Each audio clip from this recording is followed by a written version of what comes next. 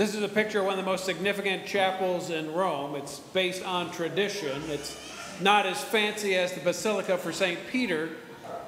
It's called the Quo Vadis Chapel.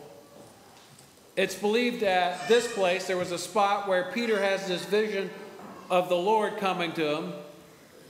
And when Peter sees the Lord, because Peter's headed out in Rome, because Nero's persecuting, when Peter has this vision of Jesus, he says, "Quo vadis, Lord? Where are you going?" And Jesus replies in this vision to Peter, "Well, I'm going to Rome. Nero's persecuting my followers.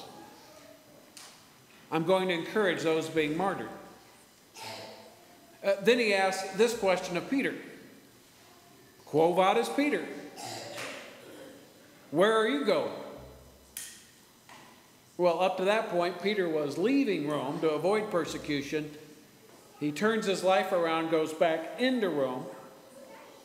Tradition has that he dies at the hands of Nero after that. He's crucified upside down because he doesn't want to be crucified like Jesus. The question is a good one. Where are you going? The question is a difficult one after a time of failure. It feels like we've blown it. It feels like the kind of the circle of our life is just on a downward spiral. And we wonder if we can ever get back from that. Is it possible to recover from an epic failure? Is it possible to move forward in life when it feels like our life is defined by failure? And if anybody would know that, it would be Peter. Because when Jesus is being tried and as he goes to the cross, Peter is known for three things, and all the same. He denies Jesus once, twice, 3 times. If that wasn't bad enough, he boasted that that would never happen. Might happen to those other guys, Jesus, but it's not going to happen to me. And yet the story of Peter doesn't end with that epic failure. It moves forward. We've been working through the Gospel of Luke and his account of Jesus' road from the Garden of Gethsemane to hanging on the cross, to paying the price for our sins. And this morning we're going to look at Peter and his 3 denials of Jesus and how his life gets turned around. What's unique in Luke's account of this, you'll see on the gold insert in your order of service. I invite you to take notes on this morning's message. Use this week's Grow, Pray, Study Guide. And there's one spot where Luke says something that none of the other gospel writers record. It's in verse 61. Look what it says here. The Lord turned and looked straight at Peter. That's after the 3rd denial, by the way. Before we take a closer look at that look that Jesus gave, let's first go to our great God in prayer. Lord Jesus, we thank you that you know exactly where we are going in life, and you walk with us. As we look at the story of Peter's greatest failure, help us to see how you meet us in our failure and bring your forgiveness and loving presence. We praise you that amid Peter's denials, weighed down with our sins, you went to the cross and gave your life, that we might have life. Holy Spirit, meet us in our failure. Move us forward with faith and forgiveness. In Jesus' name I pray. Amen. The British did a study of 500 what they called charmed people. That meant that they were wealthy. That meant that they were successful. That meant that they had great relationships. They were curious how these people, these 500, had kind of gotten to the top of the ladder, so to speak. Successful, socially strong relationships, good life. How did they get there? It turned out they all had one trait in common. They all had turned bad into good. At some point, they had experienced failure in life. Some might even say an epic failure, but had turned it around, had found a path towards success. In Peter's life, he's one of Jesus' top 3 disciples, and yet on that night, It seems like he has an epic failure. He turns his life around. What do you do when that happens? What do you do to turn life around after an epic failure? Well, you make the pivot. You make a pivot. Now, this is Kobe Bryant. For most people in basketball, you get 2 steps, or it's called traveling. Kobe got like 5, I think, in his career. And you make this pivot. You turn around and see what God has done. You turn around, because in basketball, when you make a pivot, that means that one foot has to stay planted. You can move your other foot and throw the pass this way, or you can move your foot that way, but my left foot has stayed planted the whole time. If I move that foot, that's called traveling. When we fail, we often think all our options are gone. Life is over. What are we going to do next? But when you make the pivot, you understand that there is another option. This morning we'll briefly look at 5 different pivots that we see in this story, that what happens to Peter, we too can move forward from failure.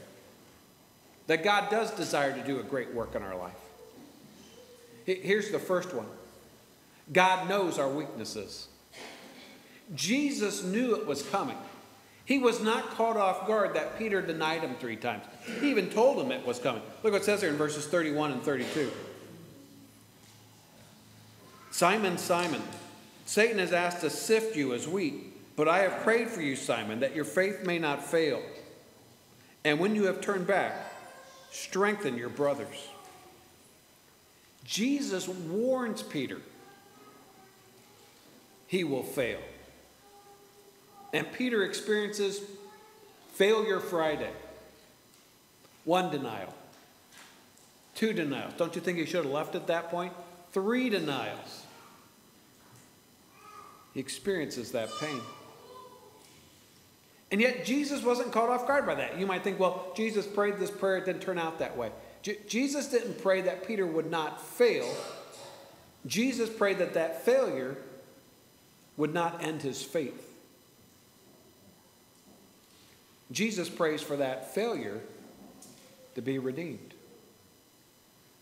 You might think that Jesus was disappointed in Peter. To disappoint somebody, it means to say that I've got a set of expectations and you didn't meet them. But Jesus didn't put Peter up here. Jesus knew that Peter was going to be like way down here. You can never disappoint God. God knows you. God knows your strengths and your weaknesses.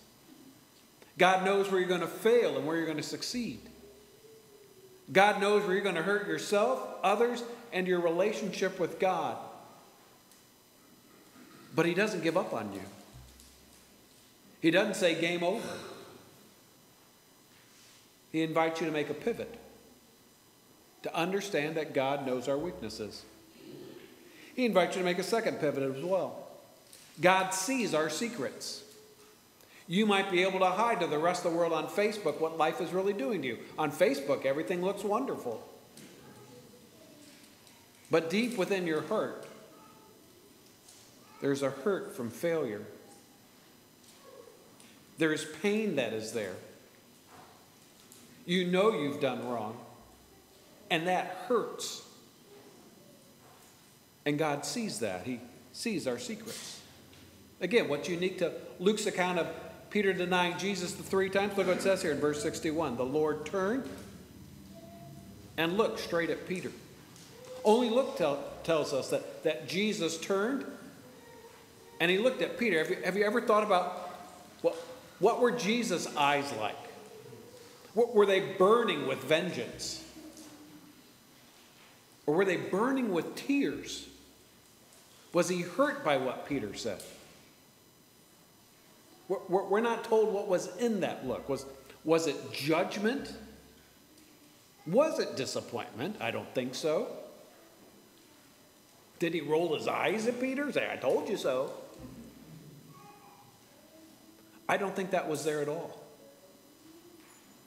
I think what he was saying was, I'm still here for you.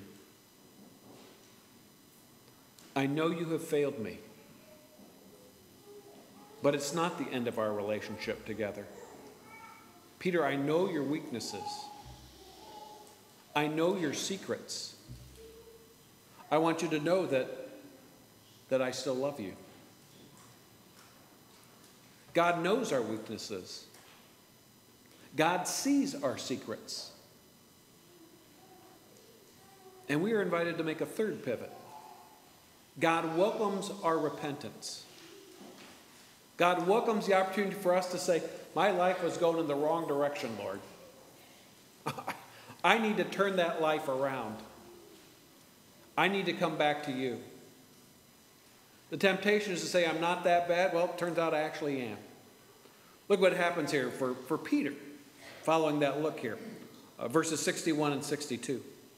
The Lord turned and looked straight at Peter. Then Peter remembered the word the Lord had spoken to him. Before the rooster crows today, you will disown me 3 times. And he went outside, and he wept bitterly. The temptation is to say, well, I'm not that bad.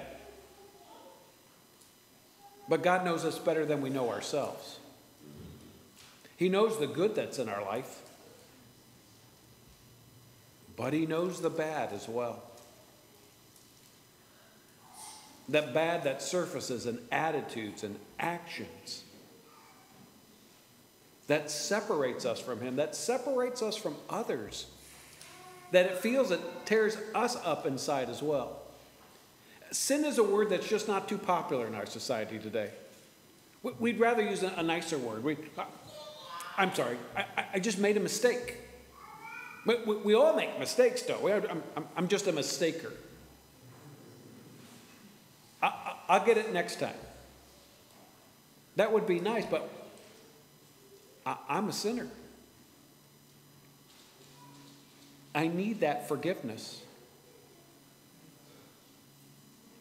I need to recognize that with me. I need to be honest with myself. And when you look deep within your heart and you see what separates us from God, that's why part of our worship service, we provide a moment where we kind of look at our past week, past day, past hour, and say, God, this is what I've done. This is where I failed to do. This is what's so beautiful in this meeting. Now for Peter, he cries bitter tears, we're told. Peter wept bitterly. He understood that he didn't just make a mistake here. He had sinned here. Once, twice, 3 times. And especially after being prideful and saying, hey, those guys will, I never will. It's not even probably 12 hours later. It might not even be 6 hours later. He hasn't even kept that commitment. And yet those tears for Peter reflect a path of repentance. Because repentance isn't just saying, I'm sorry, like I'm sorry I got caught. Repentance is saying, I'm sorry I did it in the first place. I need your forgiveness, God. And when you pivot and understand that God knows our weaknesses, God sees our secrets, and God welcomes repentance, there's a 4th pivot. God offers forgiveness. That's why Jesus came. That's why he died. That's why he rose again. Because death isn't the end of Jesus' story. The story continues with resurrection. In Mark's account of what happens on that Easter morning, as news starts to go out that Jesus has risen from the dead, the women come back from the tomb. They can't understand exactly why there's a missing body. And they met an angel or angels, and they come back with a message. Look at what Mark says here in chapter 16, verse 7. But go tell his disciples and Peter. What must have been felt like to have been singled out by Jesus? Do you think Peter felt fear or love? What if you put your name in the place of Peter? The angel saying, go tell his disciples, and then your name speaking to you. Wherever that failure's been in your life, whatever has caused some distance between you and God or you and others, Jesus knows our shortcomings, and yet he still embraces us. One other post-Easter kind of encounter with Jesus takes place in John's gospel account. Jesus asked the same question of Peter 3 times, and that number is significant. Look what it says here in John 21:17. The third time he said to him, Simon, son of John, do you love me? By asking that question 3 times, do you love me? Jesus is kind of confronting the elephant in the room. Yes, I know you denied me 3 times. Remember, I saw you that night. But he's also affirming that that's not the end of Peter's story. That forgiveness has indeed been offered to Peter. Jesus expresses his love to us by giving his life on a cross that our sins might be forgiven. That's what we celebrate in this meal. That's what we receive as a gift in this meal.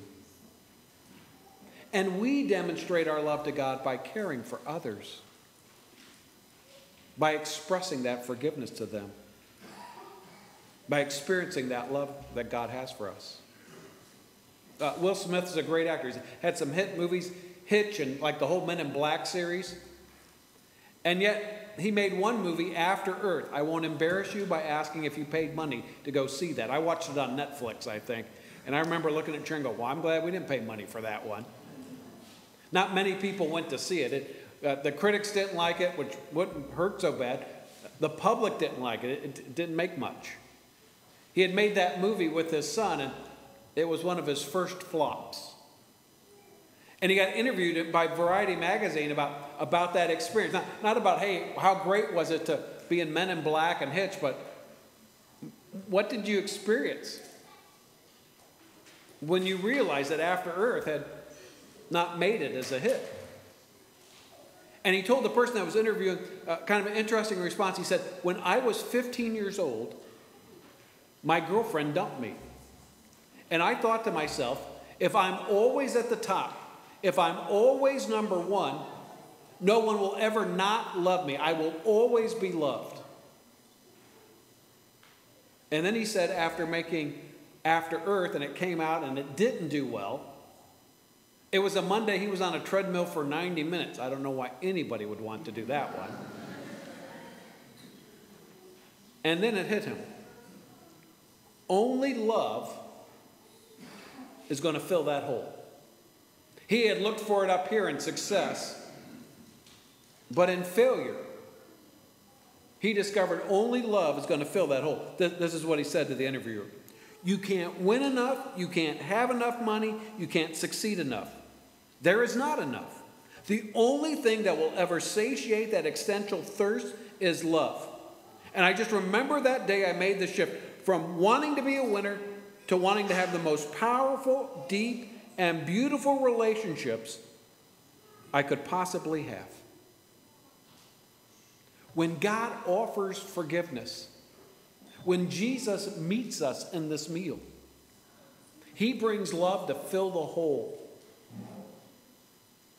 to fill it to overflowing. God offers forgiveness, and that leads to a fifth pivot. God gives a fresh start. Failure does not have to be the end of your story. Failure is not where you're to build a monument and regret what has happened in the past. Forgiveness is the path forward to embracing life. Just think of how God used Peter in the book of Acts.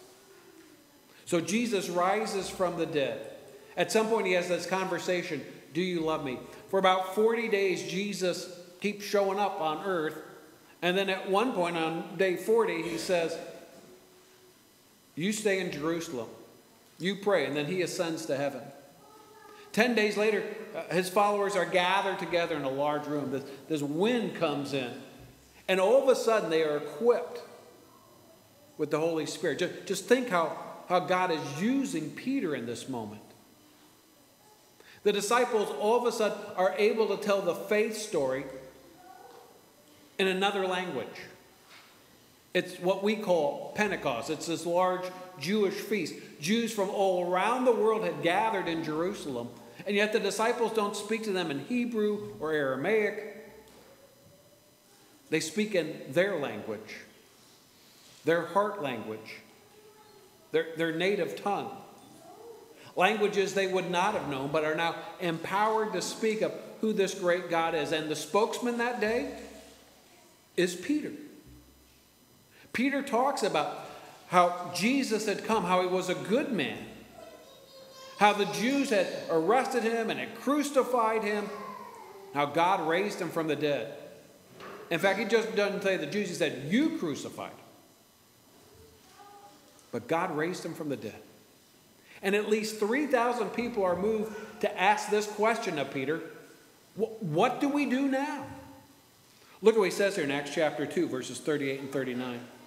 Peter replied, repent and be baptized every one of you in the name of Jesus Christ for the forgiveness of your sins, and you will receive the gift of the Holy Spirit. The promise is for you and your children, and for all who are far off, for all whom the Lord our God will call. Look at how Peter has learned from his failure, how he embraces forgiveness. Peter knew what it meant to fail, but even more, he knows the forgiveness of Jesus. That's a message that is to be shared. He leverages his worst moment, and God turns it into his best moment.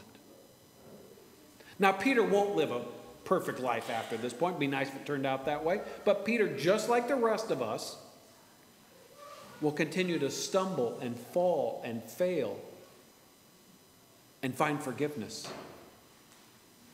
and share that message.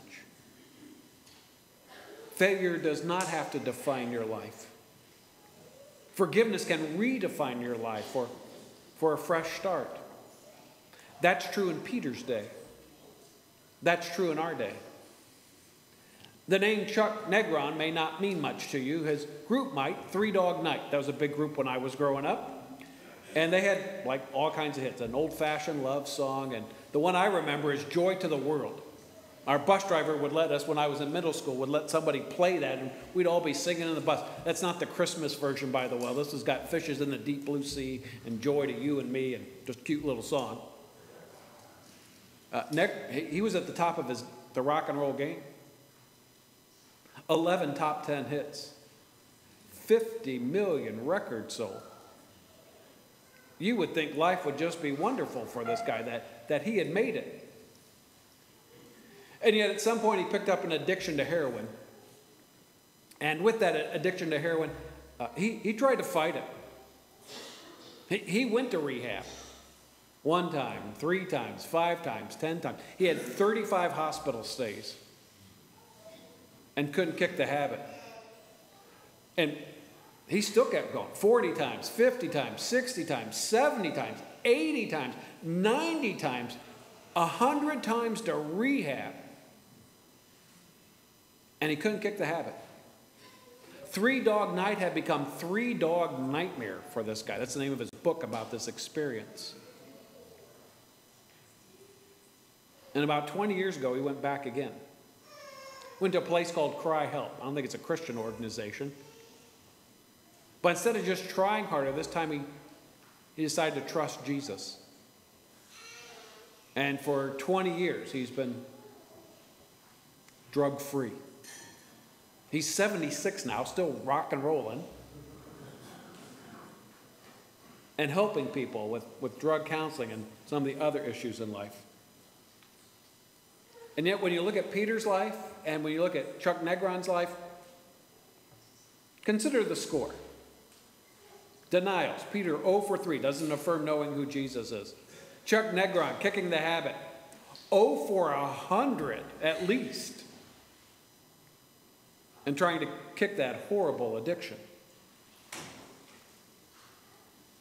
What's your failure spot? What keeps tripping you up? Maybe you're ready to throw in the towel. Maybe you think that if I just try harder, I can get my way through this. But for Mr. O for 3 and for Mr. O for 100, it's not about trying harder. It's about trusting in Jesus. And when we take our failure and we bring it to Jesus, because of what he's done on the cross, because of what he offers in this meal, he says, I've got this. Even better, he says, I've got you. So whatever that failure is, whatever that need is, quo vadis? Where are you going? Don't let your failure become a stopping point. Let it mark a fresh new start. God knows your weaknesses. God knows your secret sins. God welcomes repentance. God offers forgiveness. And our God, he's so great, he gives fresh starts. Let's go to him in prayer. Lord Jesus, you know our weaknesses and our secret sins, and still you look at us in love. Holy Spirit, move our heart from merely trying harder to trusting Jesus more. Move us forward from our failures and sins along the road of repentance with the gift of forgiveness Jesus brings on the cross. Pivot our lives to the fresh start you can give in Jesus' death and resurrection for us. Lord Jesus, we praise you that you've got this, even more that you've got us. And all God's people said, amen.